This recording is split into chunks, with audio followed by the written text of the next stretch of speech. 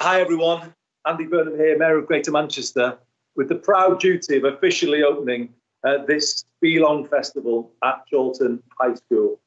It's been a really tough time recently, but we've seen once again how great this place we call Greater Manchester is, with people coming together to support each other, communities clapping the staff in our NHS and public services. This is a place where everyone's got a contribution to make, and I know that that is what this Beelong Festival is all about. It's 4 years ago since my good friend Jo Cox was tragically murdered.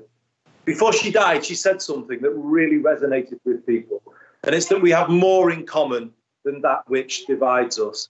And her words feel even more relevant today than when she first said them. We've all been shocked by the murder of George Floyd in the United States, and we've all been in support of the Black Lives Matter movement. I hope this festival is an opportunity for us all to pledge to work for full equality of all human beings in Greater Manchester. But it's also an opportunity to use our voice for others less fortunate. And we have a prime example of that this week, as one of our own has stepped forward to give a voice to children who would otherwise have gone hungry this summer.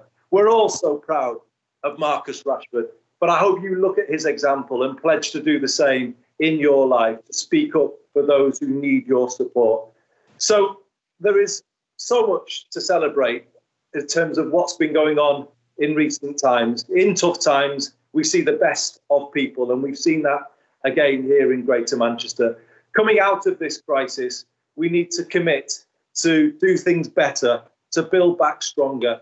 And that's what I want to do as Mayor. And that's what I think your festival is all about. So well done, everybody, for making it happen. I hope you find inspiration in the days ahead.